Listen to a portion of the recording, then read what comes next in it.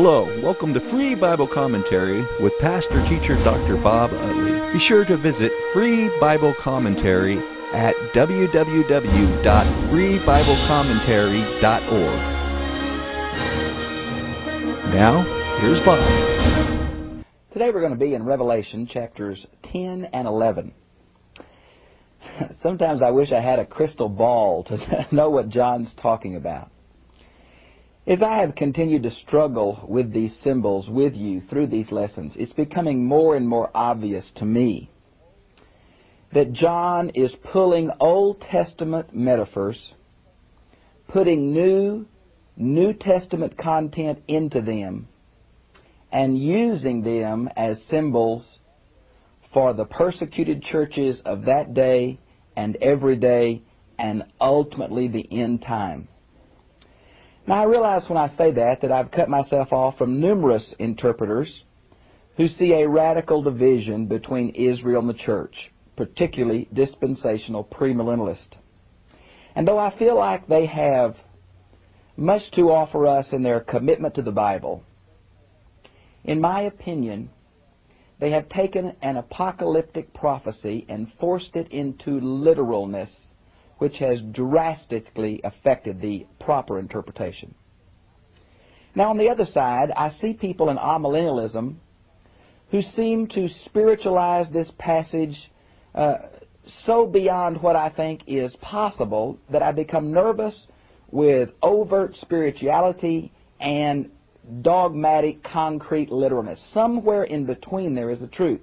And we must go to the text to try to find it. We need to say as much as we can and not try to fit John's apocalyptic into rigid Western ways of thinking.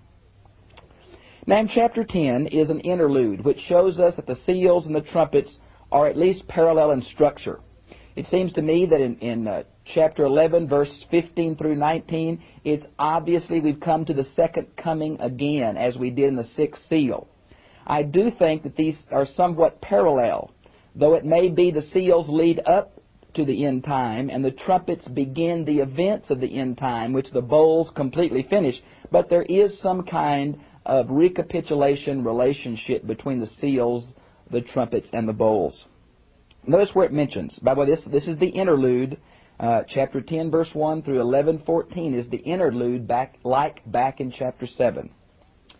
Then I saw another mighty angel come down from heaven. Now John's in heaven, John's on the earth, a real fluidity. Another mighty angel. Now many have asserted this is much like the angel back in chapter 5, verse 2, but it said another mighty angel. There's several mighty angels listed. Chapter 5, verse 2, here in 10:1, and chapter 18:21. Now because of the description that follows, which is going to be descriptions taken from God and Christ, many have said this is Christ. But I don't think it can be Christ because he's called an angel, because there are other mighty angels listed, because he swears by God in verse 6, and because the angel in Daniel chapter 10 was also dressed like God. So I think we're talking about an angel here, not Christ. Now, another mighty angel coming down from heaven, and he was clothed in a cloud. Now from Psalms 97:2, Psalms 104:3, and Daniel 7:13, Acts 1:9, we know that clouds the transportation of deity.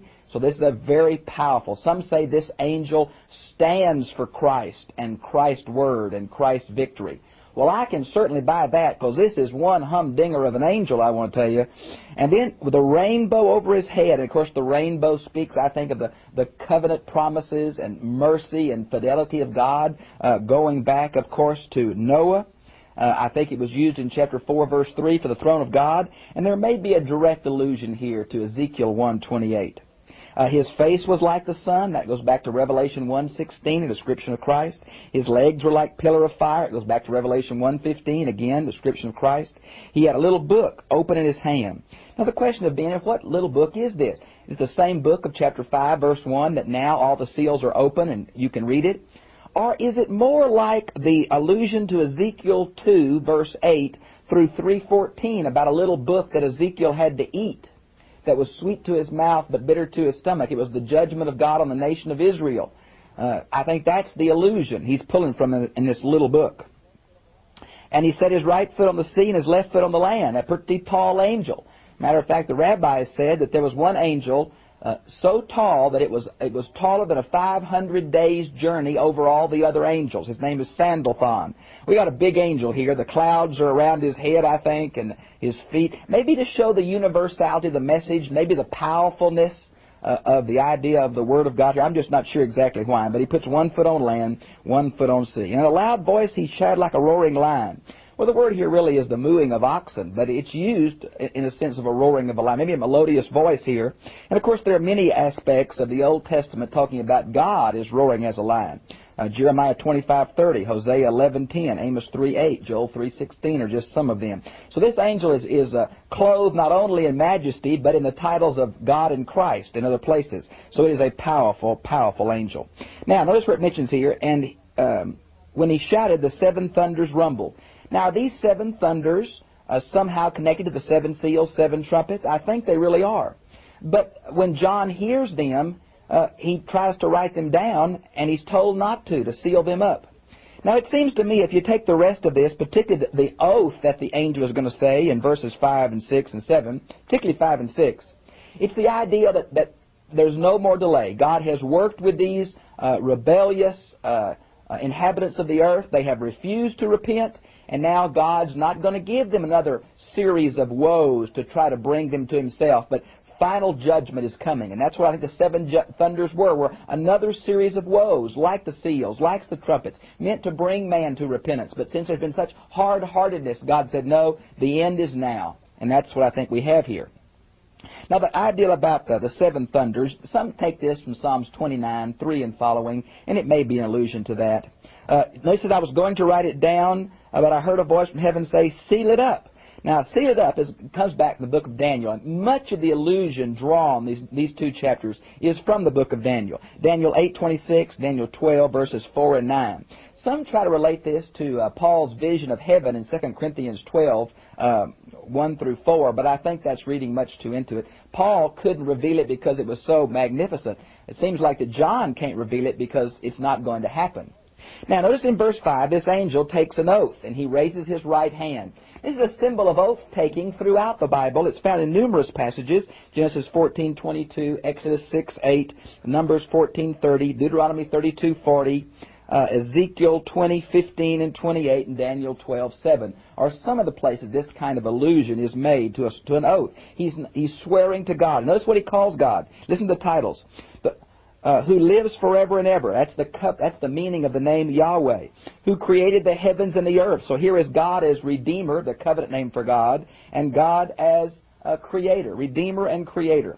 These same two titles go together. You might want to see the first one, lives forever and ever, in chapter 4, verses 9 and 10, and God as Creator in chapter 4, verse 11. Here they are together again. Notice it mentions then that there should be no more delay. Now, King James translates no more time, and the word here is chronos. But since time has something of a philosophical context, this seems to be not that time has ended and eternity has started, although I think that's true. I think it's more there'll be no more delays. There'll be no more times for men to repent, and that's what I think the seven trumpets are all about. Now, but in the days when the seventh angel speaks, when he is about to blow his trumpet, now notice the seventh trumpet has not blown, there's an interlude in chapters 10 and part of 11. Then God's mysterious message. Now, what is God's mysterious message? Well, I think it could be several things. I think Daniel is the primary background to which he's drawing. In Daniel chapter 2, 29 and 30, the mystery of God's future acts in history are called the mystery. But I'm already pulled, because I think this is the church, and I think it's the gospel message, I'm pulled to Ephesians 2 and 3, where the mystery of God is the Jew and Gentile being included in one new unity in Christ. I can't be sure about the mystery. It's used several different ways. But I think the mystery of the gospel is that Jew and Gentiles have been made one in Jesus. Maybe it refers to both those things I just mentioned to you, and you might want to see Romans 16:25 and 26, where both seem to be included together. God's future events and all men have to come through Christ and are one new body. Now, in verse 8, then I heard a voice from heaven. Well, who is this? Well, in chapter 11, verse 1, this same voice is going to speak. And so I'm not 100%, is it God? Is it Jesus? Is it an angel? I'm not sure. And he said, go and take the little book that is open in the hand of the angel who is standing on the sea and on the land. And I went to the angel and asked him to give me the little book. Now, some commentators make a big deal about he asked the angel, and the angel said, no, you got to take it and use it as a symbol. We got to take a hold of the gospel. I think we read so much in this book. We push every detail in Revelation where we would never do that in a parable or poetry, and I think we're pushing too much. It's obvious the focus is a little book, not how he took it and where the little book is. And he said, take it and eat it, and it'll make your stomach bitter, but in your mouth it'll taste as sweet as honey. And that's got to be an allusion back to Ezekiel chapter 2, verse 8. You need to see that. Some say Jeremiah 15, 16, and 17, and that's possible too. It's the gospel message. It warms the heart, but there's an element of judgment to it. I think that's the idea here. Let's see. Some say that sweet as honey goes back to Psalms 19, 10 and 11, or Psalms 119, 103, and 104. It may be. John's drawing allusions from all over the Old Testament, but using them in different ways than their Old Testament setting. So I took the little book in the angel's hand, and I ate it all. It's the idea that he internalized the message. That's the inference there. Look at verse 11. It says, and they said to me. Well, who is the they said to me? Why is the plural there? Is it several angels? Is it the Trinitarian God? I'm just not sure. You must prophesy again. Now, the must is dia, moral necessity. There's going to be more revelation. Well, who? About peoples and nations and language and kings. Now, this phrase, with a slight variety, is mentioned numerous times in the book of Revelation. 5:9, 7:9, 10:11, 11:9, 13:7, 14:6, 17:15. God is working with all men. That's always been His thrust. The Antichrist is going to try to pull away all men from God. God wants all men to know Him, and the Antichrist wants to pervert all men from knowing God. Now in chapter 11, then a measuring rod like a staff was given me. Notice that John has become involved in these prophecies, not just watching angels do things. But now the rod is like a measuring reed. We learn from history that these stiff river reeds, really marsh reeds, could be from 8 feet to 20 feet long. In the book of Ezekiel, chapter 40, which I think much of the allusion is drawn from here about the new temple, it's about 9 feet long that was given to Ezekiel. And I was told, arise and measure the temple. Now, what's this idea about measure the temple? Well, I think it goes back to Ezekiel chapter 40, verse 5, to Ezekiel 42:20, where he describes this new temple, this eschatological temple. Now, there's some problems here because the end of the book of Revelation says there is no temple in heaven, and here's the idea of a temple. Well, I think it's the allusion of the book of Hebrews chapter 9, verse 23 and following, about a heavenly tabernacle. And what John is doing is using Old Testament truths connected with the temple to describe New Testament truths about the covenant in Jesus Christ. Here it's the idea of the temple. Now, there's been much discussion about what does the temple stand for. If you take it as being literal Jerusalem, you'll see it one way. If you take it to being, the idea of the temple in heaven, you might take it another. Some see it as the idea of the temple in the millennium. I think there's different opinions here, and we just can't be certain which it is. Some say it's the church. I'm tending that way. And the temple of God and the altar, count those who worship there. That means those who are in the temple area worshiping. But leave off the outer court. Now, what does that mean? Well, if you look at Herod's temple, it's the court of the Gentiles. Now, that place is used by Jesus in Luke 21:24 to describe a period where Jerusalem is going to be trampled down by the Gentiles. Now, in my opinion, this is a allusion that's used in several different ways. I think it is used for Titus in AD 70, destroying the temple. I think it's going to be used for other events that happen through the years, but it's going to be culminated in something during the period of the Antichrist, like in Daniel chapter 7. I think we can see it already happened earlier in history, like back in Antiochus Epiphanes, which I think is described also in the book of Daniel. Now, let me continue then. Do not measure it, because it has been given over to the heathen. There are several allusions in the Old Testament to this. Psalm 79, 1 through 7. Isaiah 63, 18. But particularly Daniel 8, 13, and also Zechariah 12, 3 in the Septuagint. Now, Jesus uses that in Luke 21, 24. I really think Daniel uses it for Antiochus Epiphanes. I think Jesus uses it for the events under Titus in AD 70. But I think other parts of Daniel, and particularly his New Testament apocalyptics, use it for the end-time Antichrist. So here's the same metaphor going to be used several times, and we're going to find it throughout this. Prophecy is taking current events and throwing them into history, where they cover events throughout history, but will ultimately be fulfilled in the eschaton, or these end days. Now, notice it says, and for 42 months they will trample the city. Look down at verse 3. For 1,260 days. Now, if you'll notice where this is used, I think it's going back to the book of Daniel.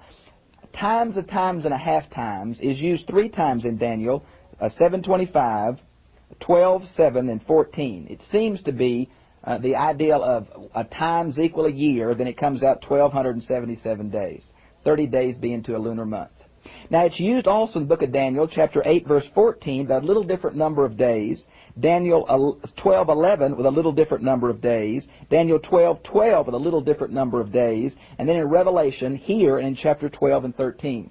It seems to me that as the outer court of the Gentile, outer court was used as how the foreign powers are going to dominate the people of God through history, this 42 months is another very fluid symbol about times of persecution that affect the people of God. Let me say that again. Times of persecution that affect the people of God. I think when we try to find exactly a 3.5-year period, or is it 1,250 or 1,290 or 1,277 or whatever, we really get balled up. I think it's one of those fluid metaphors for a time of persecution, being exactly half the number of 7. Okay? Now, notice it says, and I will permit my 2 witnesses. Now, who are these? Well, they're going to be described down a little bit later in verse 4, I believe, as the 2 olive trees and the 2 lampstands. Now, the 2 olive trees are an obvious allusion to Zechariah chapter 4, verses 2 and 3, and then 11 through 14. Now, the 2 lampstands seem to be an allusion to Revelation 1:20 about the churches, maybe. Because in Zechariah 4, it's only 1 lampstand, but several bowls. There's 2 olive trees, but only 1 lampstand. So I think, again, he's taking and mixing these Old Testament metaphors. Some say, well, why are there 2? Well, there are 2 olive trees in Zechariah. But the idea of needing 2 witnesses to confirm a matter, going back to the Old Testament, particularly in things like Deuteronomy 17:6, Deuteronomy 19:15, Numbers 35:30, may be an allusion here. Some say it goes back that Jesus set out the people 2 by 2 in Luke 10:1. I'm not real sure why there's 2, but I think it's to confirm the message, to tell you the truth. All right? Now notice back up in verse 3, they're dressed in sackcloth. Now, sackcloth seems to be an allusion to mourning, but it's also used quite often as the dress of the prophets. And you might want to see Genesis 37:34 and 2 Samuel 3:31 for that, where it's the dress of the prophets. Maybe that's what it is here. That Zechariah passage says, not by power or by might, but by my spirit. Well, that's the idea here. The beast is not going to be able to overcome the church. I think that's the allusion. Now it says, if anyone wants to injure them, fire comes out of their mouths. Now, is this an allusion to calling down fire, the Old Testament prophets? No, I think it's the power of their message. As the 2-edged sword comes out of Christ's mouth, a symbol of the Word of God, so these prophets' message is the power that will slay anyone who stands before them. And if they try to be injured, there's going to be a protection on them until their task is complete. But once their task is complete, then they're going to die. Now, these 2 witnesses have been, because of the next few verses, 5 and 6, many through history have said it sounds like Elijah and Moses. And I think that's probably true. The Mount of Transfiguration, they were there, representing the law and the prophets. The fact they stopped up heaven, they turned waters to blood, that sounds like the activities of Moses and Elijah. Now, others, going back particularly in history, like to Tertullian and Hippolytus, they thought the allusion was to 1 Enoch 90, verse 31, where Elijah and Enoch were the only 2 Old Testament people that didn't die but were translated to heaven. Now, I hear what they're saying, but I don't think that's it. Others try to see in here the church, and I think really the allusion is to the church using these 2 Old Testament prophetic types. And it's to the whole church, not to just some, but primarily to the martyrs that are going to be killed by these forces of an anti-God world system. Now, Notice in verse 7, then when they had finished testifying, the wild beast, this is the first time we've mentioned him. We see him first as a little horn back in Daniel 7. I think that's where the idea of the beast comes from, is the allusions from Daniel. He's going to be picked up on in Revelation 13, 1 and following, and Revelation 17, 8 and following, and he is going to be the personification of evil at the end time. He's going to be the incarnation of Satan. He is the one, I think, who's called the man of lawlessness in 2 Thessalonians chapter 2. He is the one that I think Jesus was discussing in Matthew 24 and Mark 13. I think that there has in every age been an incarnation of evil in the sense of someone ready to take over when God finally puts these last time events into play. And I think that'll happen at the end time. Whether that's real close and if we can identify what racial group this person is from, I think is very dubious. Now, notice where it mentions that he's going to kill these two men who I think represent the church. Notice he comes out of the abyss. Remember, chapter 9, verse 1, the place where the demons are held, the place where Satan is held. The Antichrist will come out of that in chapter 13. Now, and he'll make war on them. Now, them implies more than just the two. Daniel 7:21. Maybe the idea of the people of God here. And conquer them and kill him. There's two kind of tribulations. There's a tribulation where the unbelievers persecute the church of the believers. And there's a tribulation where God persecutes the unbelievers. Now, both of those are happening in the book of Revelation. It's sometimes hard to tell which is which. Here, it's obviously that the unbelievers are going to persecute the believers. Now, their lifeless body, it's just one body here, which shows identifying the two as one. They do everything together, so it's seeing the two as one group here. Let them stay there 3.5 days in the street of that great city. Now, if you tend to take this very Jewishly and literally, you've got to be the city of Jerusalem, because it says the city where the Lord was crucified.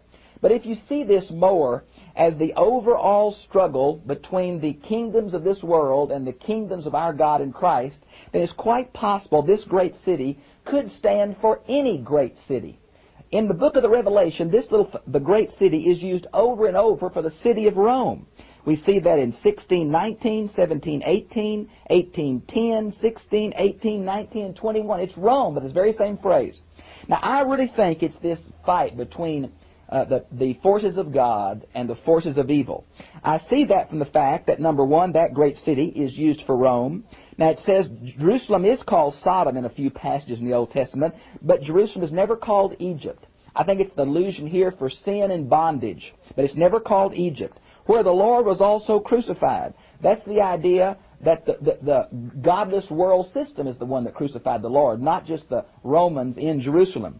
Then a little bit further it says down here, then all the peoples and tribes. There's a whole bunch of folks here from around the world. That doesn't sound like Jerusalem. That sounds like Rome. And then it says the inhabitants of the earth will gloat over this. The inhabitants of the earth is always used for unbelievers.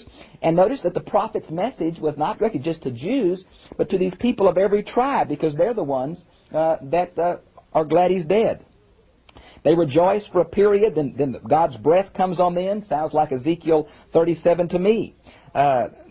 Tragedy is going to strike that city. Then it says the rest were stricken with awe. Were they truly repentant? Well, I think not. I think it's the idea like Nebuchadnezzar. They're struck with, they see what God's doing and say, wow, and they give praise to him in verbal, but they don't really convert to him. And so I think it's a false conversion here, but I can't be certain.